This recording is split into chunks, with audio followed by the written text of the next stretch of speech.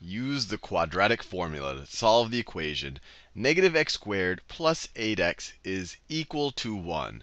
Now, in order to really use the quadratic equation, or to figure out what our a's, b's, and c's are, we have to have our equation in the form ax squared plus bx plus c is equal to 0. And then if we know our a's, b's, and c's, we'll say that the solutions to this equation are x is equal to negative b plus or minus the square root of b squared minus 4ac, all of that over 2a. So the first thing we have to do for this equation right here is to put it in this form. And on one side of the equation, we have a negative x squared plus 8x. So that looks like the first two terms. But our constant's on the other side. So let's get the constant onto the left-hand side and get a 0 here on the right-hand side. So let's subtract 1 from both sides of this equation. The left-hand side of the equation will become negative x squared plus 8x minus 1. And then the right-hand side, 1 minus 1 is 0. Now we have it in that form. We have ax squared. A is negative 1. So let me write this down. A is equal to negative 1. A is right here. A is equal to negative 1. It's implicit there. You could put a 1 here if you like, a negative 1. Negative x squared is the same thing as negative 1x squared. B is equal to 8. So b is equal to 8. That's the 8 right there. And c is equal to negative 1. And c is equal to negative 1. That's the negative 1 right there. So now we can just apply the quadratic formula. The solutions to this equation are x is equal to negative b. So negative b plus or minus the square root of b squared, of 8 squared, minus 4ac, minus, let me do that in that green color, minus 4. The green's the part of the formula. The colored parts are the things that we're substituting into the formula. Minus 4 times a, which is negative 1, times negative 1, times c, which is also negative 1, times negative 1. And then all of that, let me extend the square root sign a little bit further. All of that is going to be over 2 times a. And in this case, a is negative 1. So let's simplify this. So this becomes negative 8. This is negative 8 plus or minus the square root of 8 squared is 64.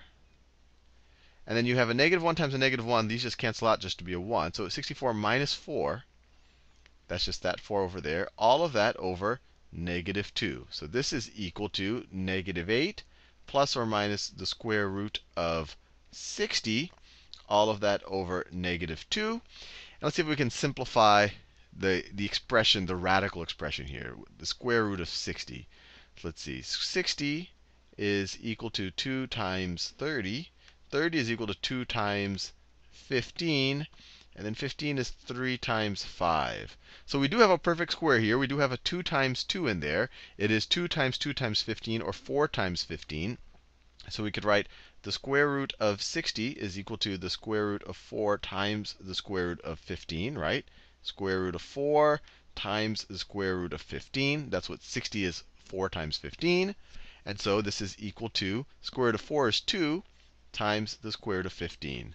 So we can rewrite this expression right here as being equal to negative 8 plus or minus 2 times the square root of 15, all of that over negative 2. Now, we can divide both of these terms right here are divisible by either 2 or negative 2. So let's divide it. So we have negative 8 divided by negative 2, which is positive 4. So let me write it over here. Negative 8 divided by negative 2 is positive 4. And then you have this weird thing, plus or minus 2 divided by negative 2. And really what we have here is two expressions. But if we're plus 2 and we divide by negative 2, it will be negative 1. And if we take negative 2 and divide by negative 2, we're going to have positive 1. So instead of plus or minus, you could imagine it is going to be, you could imagine it now as being minus or plus. But it's really the same thing, right? It's really now minus or plus. If it was plus, it's not going to be a minus. Now if it's a minus, it's not going to be a plus. Minus or plus 2 times the square root, 2 times the square root of 15. Or another way to view it is that the two solutions here are 4 minus 2 roots of 15 and 4 plus 2 roots of 15. These are both values of x that'll satisfy this equation. And if this confused you what I did, turning a plus or minus into minus plus, let me just take a little bit of a side there. I could write this expression up here. I could write this expression as two expressions. That's what the plus or minus really is. There's a negative 8 plus the square. There's a negative 8 plus 2 roots of 15 over negative 2. And then there's a negative 8 minus 2 roots 15 over negative 2. This one simplifies to negative 8 divided by negative 2 is 4. 2 divided by negative 2 is negative 1. 2 times is 4 minus the square root of 15. And then over here, you have negative 8 divided by negative 2, which is 4. And then negative 2 divided by negative 2, which is plus the square root of 15. And I just realized I made a mistake up here. When we're dividing it 2 divided by negative 2, we don't have this 2 over here.